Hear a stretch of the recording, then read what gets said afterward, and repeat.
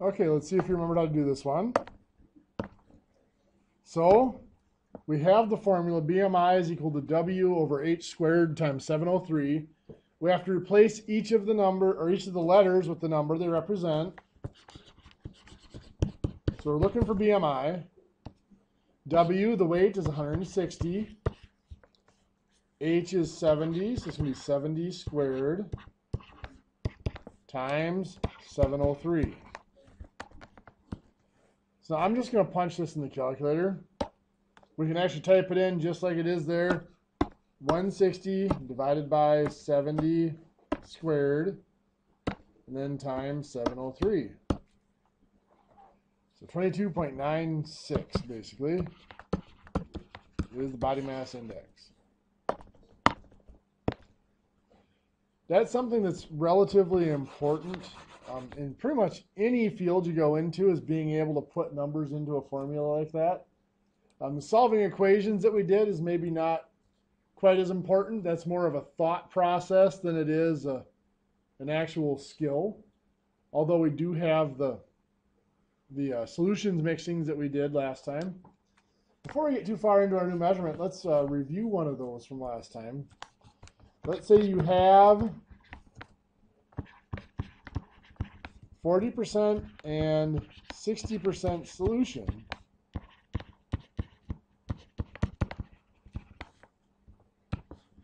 And you need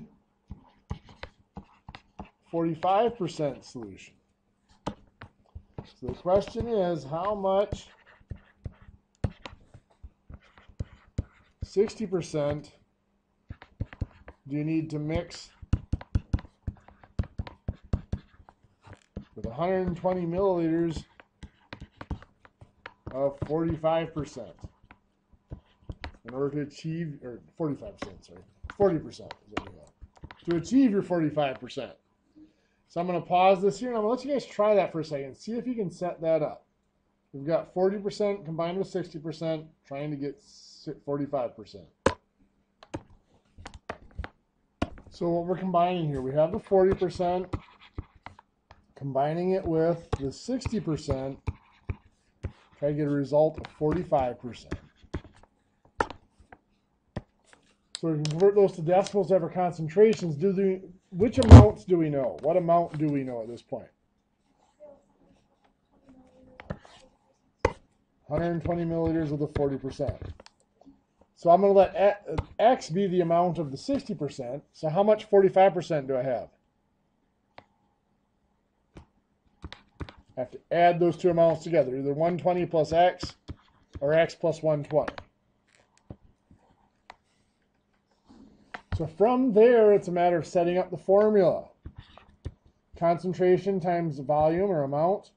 40% is 0.4 times 120. Plus 60% is 0.6 times X is its amount. That has to equal the amount of the result, which is going to be 45%, is 0.45, times that amount is X plus 120. 0.4 times 120 is 48, plus 0.6X. 0.45 times X is 0.45X. 0.45 times 120 is, what, 54?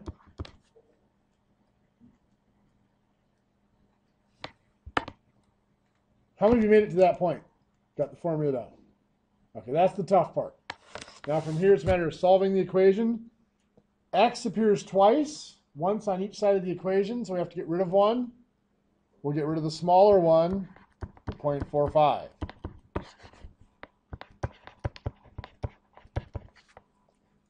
So we have 48 over here yet. 0.6 minus 0.45 is 0.15x. Equals, all that's left over here is 54. Then we'll subtract the 48. So 0.15x equals 6. And finally, divide by 0.15. X equals 40. So if we go back up here,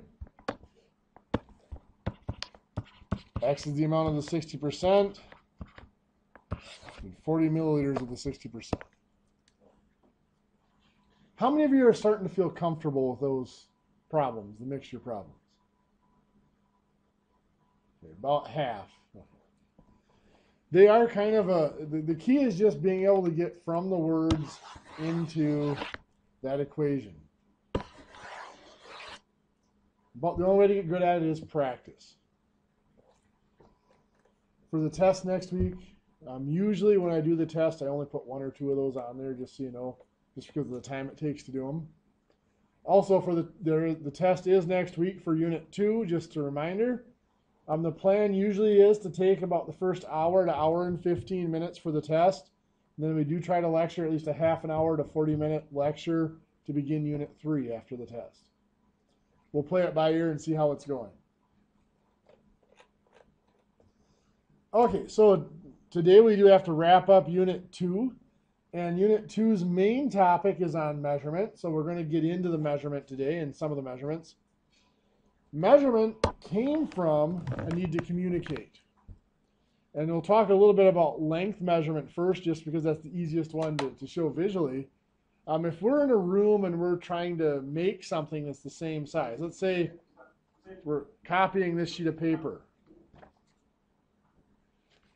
From the same room, I just hold it up and say, hey, it's this big. Or you can walk over with what you're doing and put it next to it and mark it off, and we get them the same size. But if you're across town or even down the hall, and I need to communicate with you somehow what size that is, well, maybe I'll take my pen and I'll go, okay, it's 1, 2, about 2.5 pens long. Well, so then I send that message to you, and you go, okay, that's fine. I go 1, 2, well, 2.5 of your pens is much longer than that. So when I send that message to you, I'm making 2 big assumptions. One is I'm assuming that you have a pen, and 2, that if you have a pen, I'm assuming they're the same size. Here we can see a drastic difference in size between the 2 pens. That would make a big difference. So what they did was they chose things that, 1, pretty much everybody had, and 2, that were pretty close to the same size from one person to another. And the first thing that was really used was body parts. Like for length, an inch was the distance from the end of the thumb to the point of the first knuckle.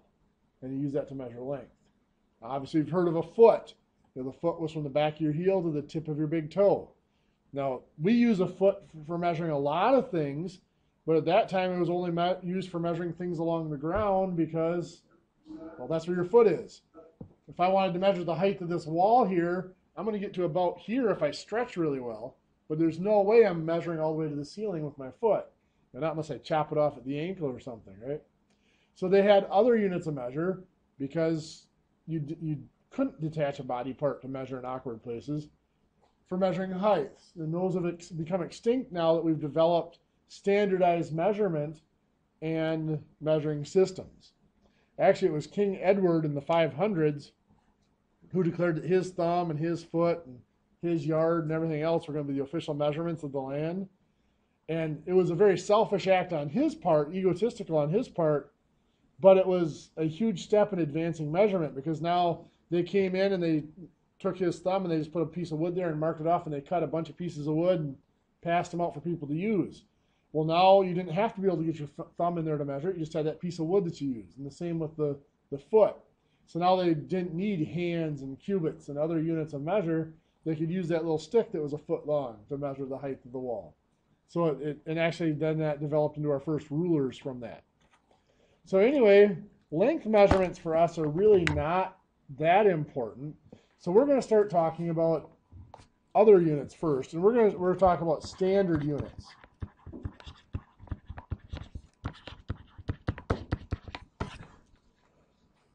And to start off our discussion of units, we're going to talk about weight and mass.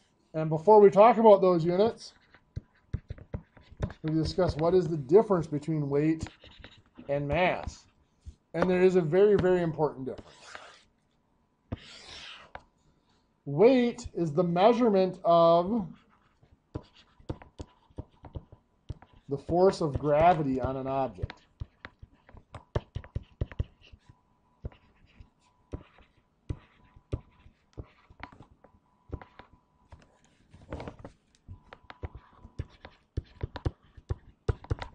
Mass is the amount of matter in an object.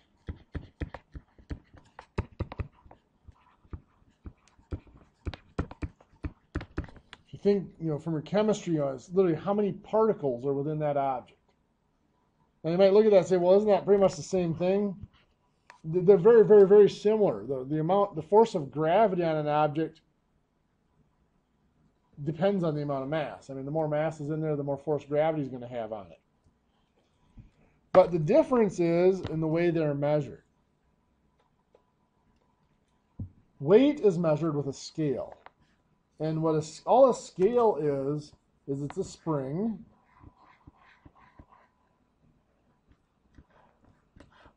We hang our object that we're trying to weigh on it.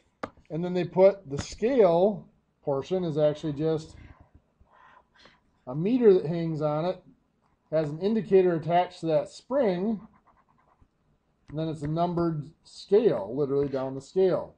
So as the spring stretches, the number moves. So when we hang that object on there, that spring stretches out, and that indicator moves as the spring stretches, and that's the amount the spring stretches tells us the weight of that object. Mass is measured using a balance. So this is a scale. And a lot of people refer to a balance as a scale, but it's not.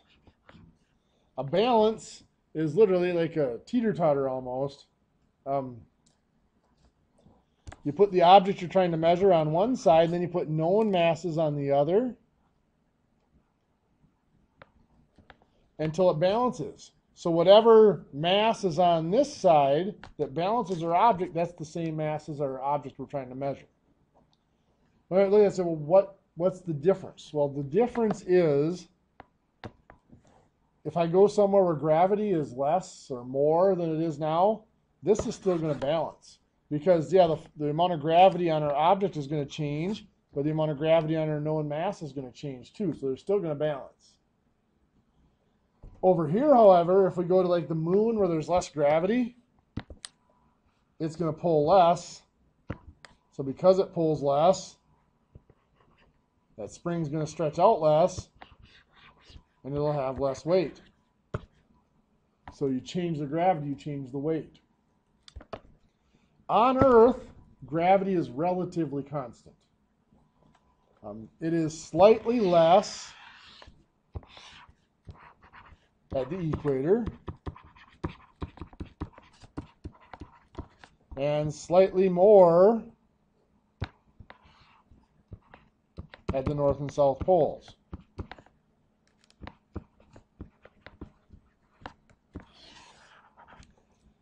But it's close enough that it doesn't change much that we would kind of consider it to be a constant. Because of that, on Earth, we kind of get sloppy moving back and forth between mass and weight. So we'll refer to weight and we'll actually use a mass unit. In the standard system, we use pounds and stuff like that. That is weight. And we're going to go over those units of weight here in just a minute, the rest of the units of weight in just a minute. There are units for mass in the standard system. Most people have never heard of them. The main unit of mass in the standard system is called a slug. 1 pound of weight, or sorry, 1 slug weighs 16 pounds.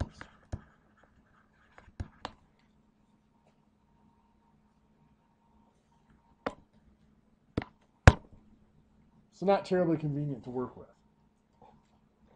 Now, for our purposes, that's not something that's ever going to be on a test. You don't have to know about slugs. You don't have to know about the standard units of mass. But you do. It's important to realize that there is a difference between mass and weight.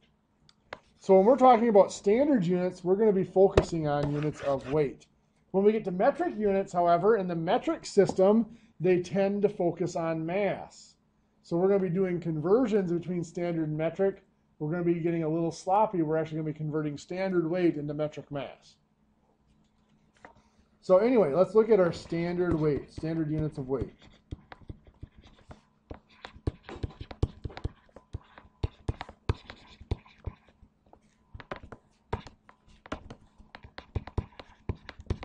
All right, so our standard units of weight, we'll start out with the largest one and we'll work our way down. The largest unit that we use tends to be a ton.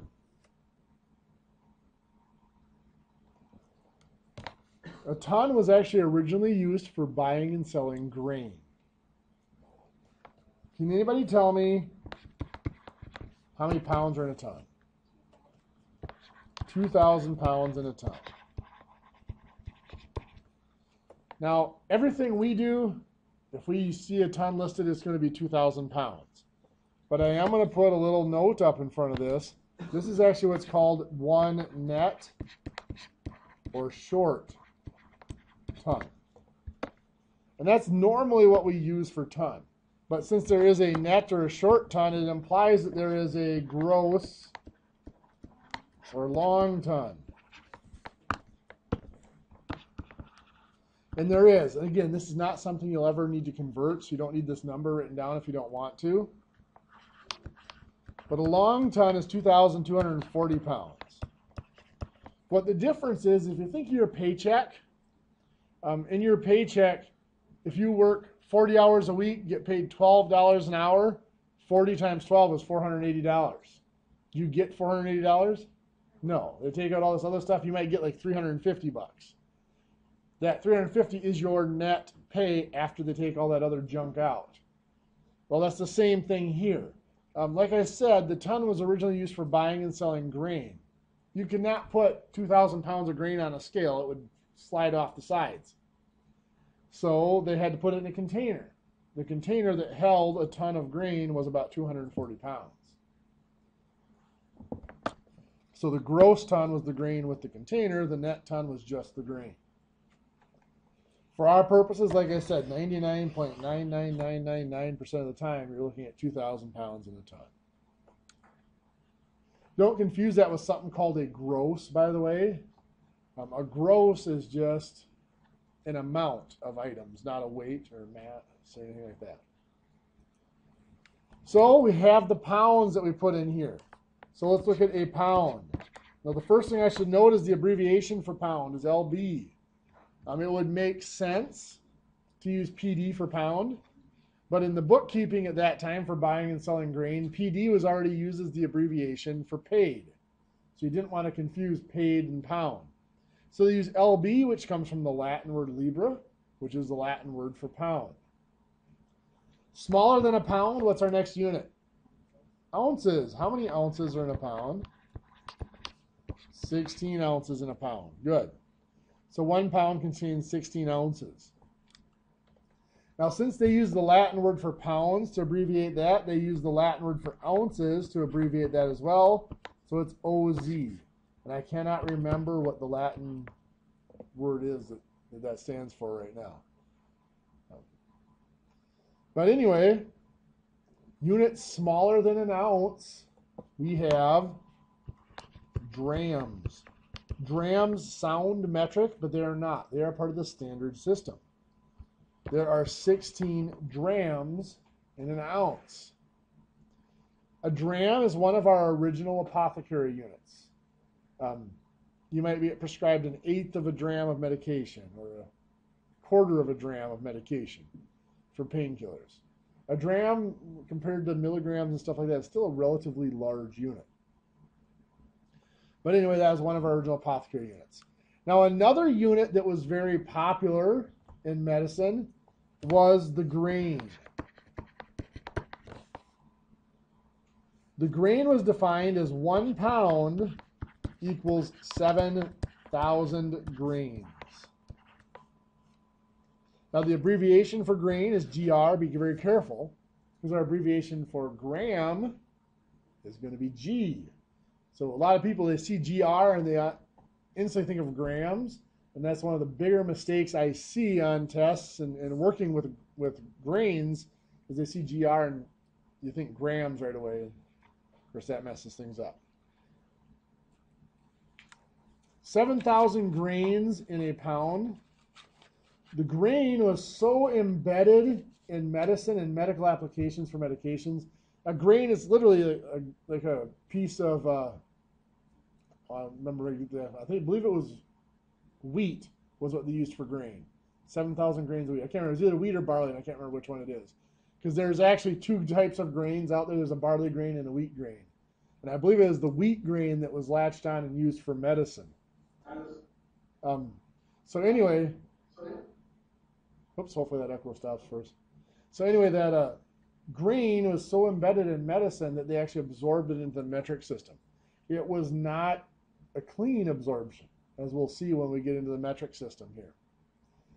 Anyway, then there's also something called minims. Minims kind of flow back and forth between weight and volume or capacity measurement.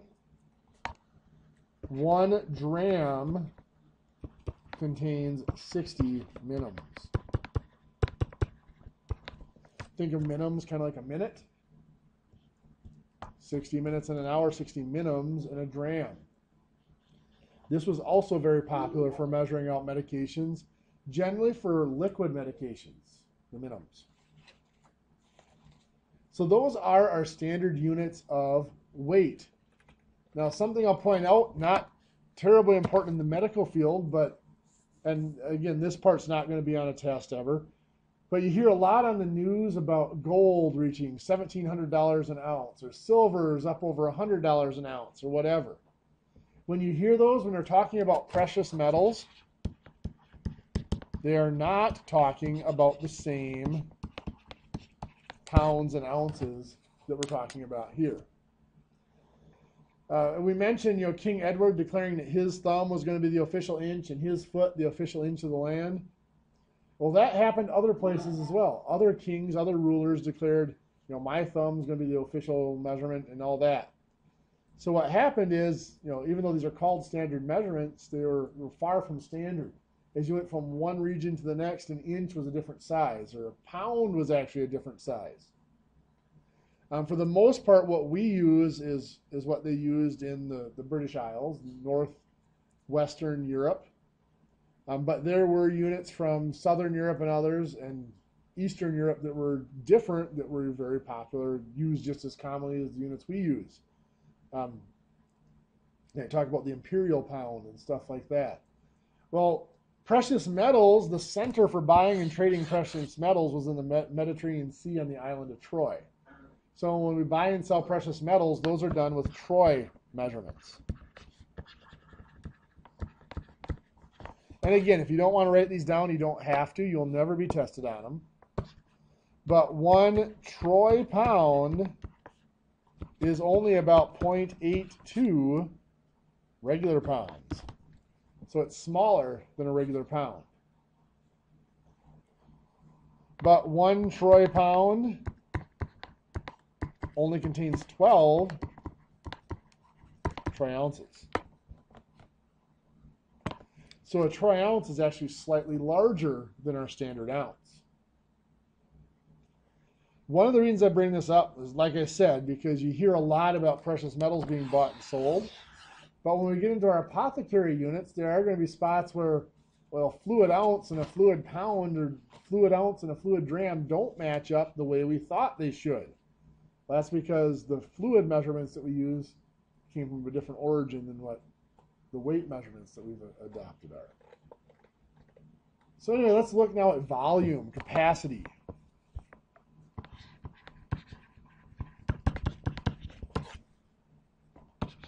Just like mass and weight, there is a difference between capacity and volume that most people don't realize. And really all it is the way it is measured. Volume is derived from lengths. So a volume, if I took a box shape, is found from measuring its length, its width, and its height, and multiplying those dimensions together. So if this is 1 inch by 1 inch by 1 inch, that gives us 1 inch cubed, or cubic inch.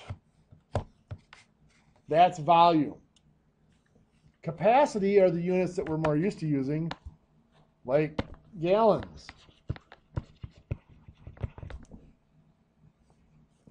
Now there is a conversion between cubic inches and gallons. Not a very clean one. And actually a gallon originated from the size of a average man's hat. Now I'm not talking about a cowboy hat. I'm talking about the little derby hats that they wore in Europe. You gotta remember, a lot of these measurements originated in Europe before they ever came over to this continent. The term 10-gallon hat was just kind of a euphemism. For somebody who's wearing a really big hat, that was the saying. It was, oh, that's a 10-gallon hat there. It wasn't really holding 10 gallons, obviously. So anyway, 1 gallon, now notice I'm not putting an equal sign, I'm doing kind of a squiggled lines there, is approximately 231 of these cubic inches, 1 inch by 1 inch by 1 inch cubes. It's just slightly off. It is really close. Now, volume is also in cubic feet, which would be 1 foot by 1 foot by 1 foot. And we all know how big a foot is. Now, if you picture that, most of you have seen a 5-gallon bucket. Would you say that a 5-gallon bucket is more or less than a cubic foot? Or about equal? Most people would say really close to equal. You know, it's a little bit more than a foot tall. A lot of people say it's slightly more than a cubic foot. It's actually slightly, well, quite a bit less. 1 cubic foot is, depending on what textbook you're looking at, it's not 4, I don't want that, either 7.5 or 7.48 gallons. So that usually surprises people, almost 7.5 gallons in a cubic foot. So your 5-gallon bucket's only about 2/3 of a cubic foot. So back to our units of capacity. So we can relate capacity to our volumes using the gallon and cubic inches, cubic foot. Smaller than a gallon in our units of capacity, what do we have? Pints are smaller, but there's one in between. Quart, there you go. The word quart actually is derived from a quarter gallon, was the original term for it. So that implies that there are how many in a gallon? 4. 4 quarts or 4 quarters in a gallon. Smaller than that, we do have the pint. 1 quart contains how many pints? 2 pints. Now the pint actually came from the size of a drinking cup. I mean, you get a pint of beer or whatever when you go into a saloon. It was a standard size of a cup. When these things were, I should say a cup, a standard size of a glass, because a cup's slightly different. But anyway, when these things originally came out, there was no relationship between them.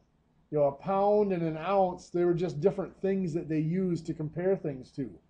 They didn't have any relationship to each other at all. There wasn't 16 ounces in a pound. There was not 2 pints in a quart. At some point, they decided, hey, it would be really nice if you happen to measure the capacity of something in quarts and I measure the capacity of something in pints. It'd be really nice to be able to tell which one's bigger or smaller. So then they adjusted all these units to make it so that there was a conversion from one to the other. But originally, there was no conversion, no relationship between pints and quarts and any of our other units for that matter. Smaller than a pint? There's one in between there too. A cup. There are 2 cups in a pint. A cup actually comes from a cupped hand. That's about how much powder that you can contain in a cupped hand. I've tried it. My hands are a little big, so I'm slightly more than a cup. But it is actually pretty close. Now, a little warning that I'm going to put out here. See, quarts and pints. Quart is abbreviated QT and pint is PT. And a lot of your type fonts, Q's look like that, P's look like that. They're reverses of each other. So be careful when you're reading. Just slow down a little bit and read them, because I see a lot of people mix that up. They'll see quart, read pint because of that letter. Smaller than a cup. Fluid ounces.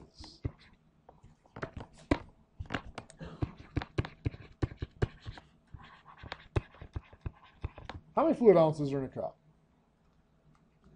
8. Good. There are 8 fluid ounces in a cup. Smaller than a fluid ounce, we have other units.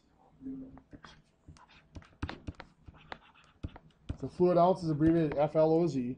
Now, 1 fluid ounce, we hear about fluid ounces and ounces. The relationship is 1 fluid ounce is a size, not a weight. But it's the size, the amount of space that's taken up by 1 ounce of water. So that is the link between weight and capacity for the ounce, is that fluid ounce is 1 ounce of water. So something that is more dense than water, obviously 1 fluid ounce is going to weigh more than an ounce. Something less dense, it's not going to weigh less than an ounce. Smaller than a fluid ounce, we have tablespoons. Anybody know how many tablespoons are in a fluid ounce? Marley, anybody know how many tablespoons are in a cup? That one is more popular. That part's good, yep. There are 16 tablespoons in a cup. So there's 2 tablespoons in a fluid ounce. Yeah, there's 48 teaspoons in a cup. So there's 2 tablespoons in a fluid ounce, or 16 tablespoons in a cup. Now, smaller than a tablespoon, I'm going to use TBSP, capital T, BSP, to abbreviate tablespoon. In just a second, I'll talk about other possible abbreviations for tablespoon. A teaspoon, as you said, there are 3 teaspoons in a tablespoon. Now, a little bit of a side note here. Tablespoon, I abbreviate it with a capital T, BSP, but it can be abbreviated with a small t, BSP, or it can be abbreviated as a capital TSP, or just with a capital T. Those are all acceptable abbreviations for tablespoon. I use this one because it's the most exaggerated, because it has the capital T and it has the B in it. Teaspoon is abbreviated using either small TSP or just small t. But you can see here, TSP and TSP is just the capital T or the small t, or just T and T is capital T or small t. You have to be very careful with those abbreviations. They can be very fuzzy. The one that seems to be most common now is just capital T and small t, because that seems to be more clear. The TSP for tablespoon gets to be the one that catches you the most. You got to be careful. Trust me, because I have screwed this one up before. If your chocolate chip cookies call for 3 teaspoons of salt and you screw up, there is no amount of milk you can drink to choke those things down if you get 3 tablespoons of salt in there. Just saying. What's that? No, the dough was not even, no. Oh, I did, but I had cookies in the oven and I started eating dough. It's like, oh, this is horrible. And I'm sitting there with that decision. Okay, so now do I mix up, since it is 3 times as much salt, do I mix up 2 more batches of cookie dough and mix them together? Or what do? I ended up just throwing it out. That may have been laziness, may have taken over at that point. It's like, I'll just give up. You don't need to write these next ones down, but there are units smaller than teaspoons that we hear. We're not going to use them for the class, but that we hear about. 1 teaspoon contains 2 dashes. 1 dash contains 3 smidgens. And 1 smidgen, oops, I did that wrong. Not smidgens, it's 3 pinches. One dash contains 3 pinches. And 1 pinch contains 2 smidgens. You know, I did too for a lot of years. A pinch of this, whatever. I thought it was just a slang term. They actually are measurements. A dash is from a spice shaker. You know, and I'm not talking like a salt shaker. You know, the big spice shakers with bigger holes. Literally just one tip of the shaker, one dash of the shaker was how much came out. That was a dash. A pinch, usually dealing with a powder like flour or sugar or whatever. You just reached in your fingers and pinched and threw it in. That was a pinch. The smidgen always kind of grossed me out just a little bit. It was just you stuck your finger in the powder and whatever stuck to your finger, you flicked off in. So the cook with sweaty fingers, you know, I'm just saying, you know. So anyway, those measurements are actual measurements. I always throw them out there just because it's kind of neat to see that they are real. I had kind of never thought about them much. We do have other measurements out there. We have fluid drams. The fluid dram, however, does not relate to the fluid ounce in the same way that a weight dram does. 1 fluid ounce contains 8 fluid drams. So I hate throwing that one out there because it confuses people. Now, in fluid measure, we don't use the fluid dram hardly at all, so it's not worth remembering that much. And please don't let it mess up your memory of the dram, 16 drams in an ounce for weight. So that one is kind of a bad one to put out there. Okay, now let's talk about a little bit of converting with these before we get to our metrics. If I want to convert from, let's say, pounds into ounces, if I have something that is 4 pounds and I need to convert it into ounces,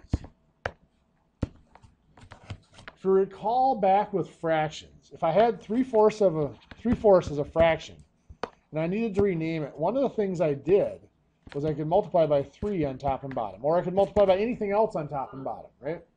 If I'm multiplying by 3/3, what is the value of this that I'm multiplying by? 1. 3/3 is 1. And when I multiply by 1, it doesn't change the value. It gives me back the exact same value, but it can change the appearance. Here for our fraction, it made this 9/12 now instead of 3/4. It's still the exact same value, it just looks different. We're going to do the same thing with our measurements. We're going to take our 4 pounds. I always underline my pounds when I write LB as my abbreviation. The reason I do that is this. Is that 51B or 5 pounds? Well, I put a line under it. Now it's obvious that that is 5 pounds. It's not something that's required. It's something that when I was in some of my engineering classes, there's a lot. You also see I put the little line through my 7s and Z's and all that. I had a lot of people very uptight about notation in my engineering classes, so I got used to doing all those little things. For those of you sitting at home wondering, why on earth is he always underlining LB? No, just because I'm uptight and weird.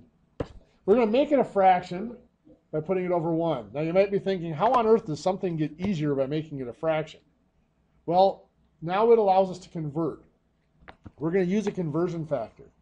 And this actually is kind of a little bit of foreshadowing to our dimensional analysis. That's going to be a huge part of our Unit 3 on our dosage calculations. And dimensional analysis is also a big tool for our measurement conversions. We're going to look at dimensional analysis all on its own here actually by the end of the hour today. But what we're going to do is we're going to multiply this by a conversion factor. And our conversion factor is going to be like this. This is what we call the unity fraction, because it has a value of 1. 3/3 equals 1. Well, we're going to create a fraction here that has a value of 1 as well. The numerator and the denominator will have the same value. It's just going to look a little different than 3/3. I'm getting rid of pounds, so I know that if I put something with the label of pounds down here, it's going to cross cancel in my fractions. I can cross cancel the pounds out. So that would mean there's no units here. What units do I want to go to here? Do I want to convert to? Ounces, right? So whatever I'm going to put on top here is going to be ounces. So now what's the numerator has to equal the denominator. I know that 1 pound equals 16 ounces. So I'm going to put 1 pound on bottom and 16 ounces on top. That does not look like a unity fraction. It doesn't look like it equals 1, but it does, because 16 ounces and 1 pound are the same thing, same size. So like I said, the pounds can cancel out. I have 4 times 16 ounces is 64 ounces. And on bottom, 1 times 1 is 1. So that's just 64 ounces.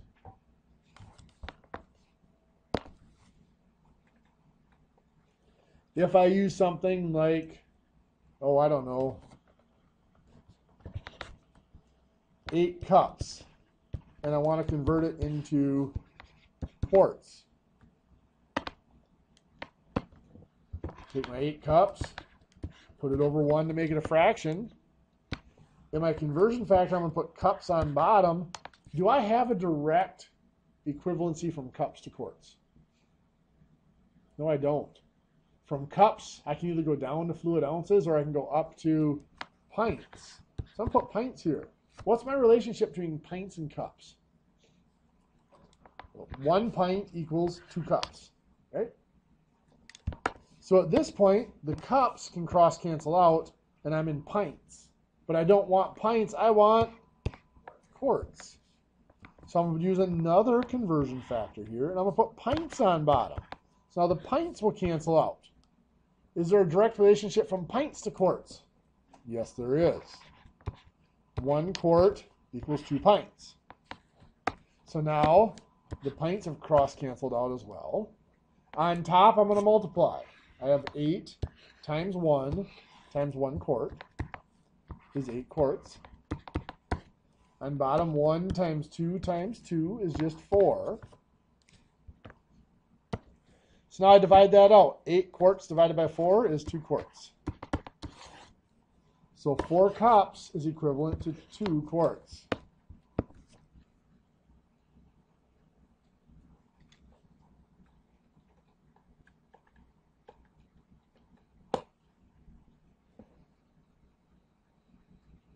So before we go any further, let's take a look at our metric units.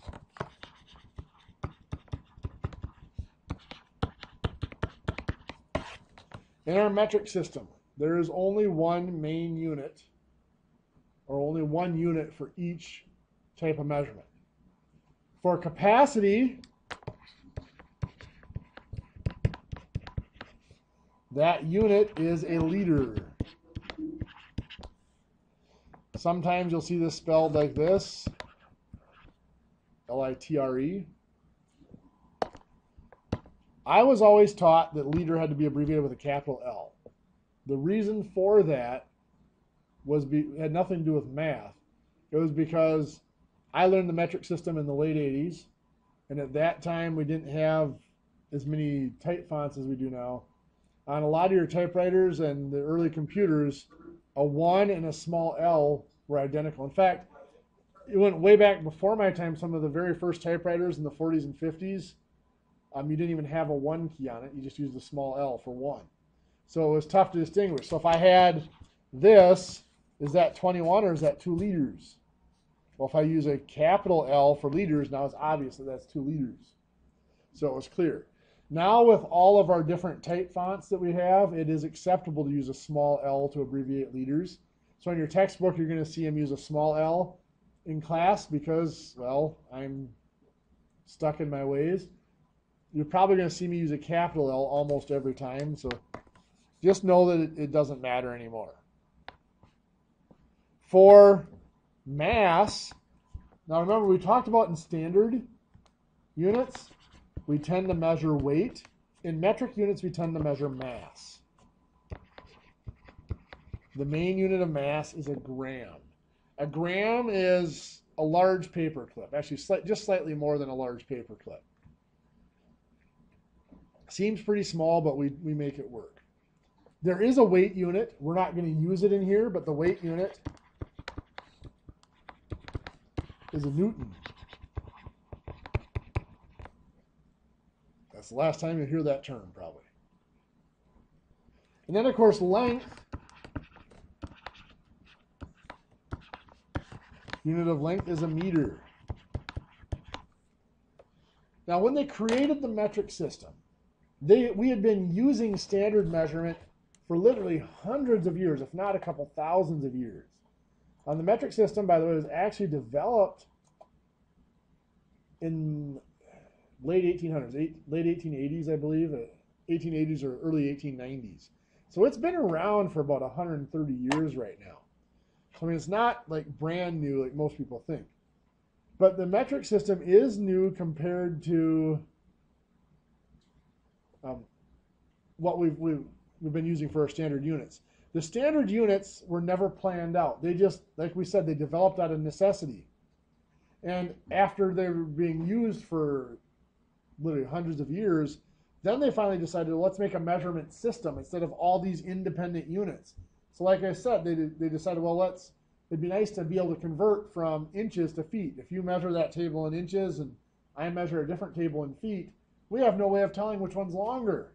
So they adjusted the sizes so they fit together. And that's why we have all those weird conversions, like 1 foot is 12 inches and 1 yard is 3 feet. 1 pound is 16 ounces.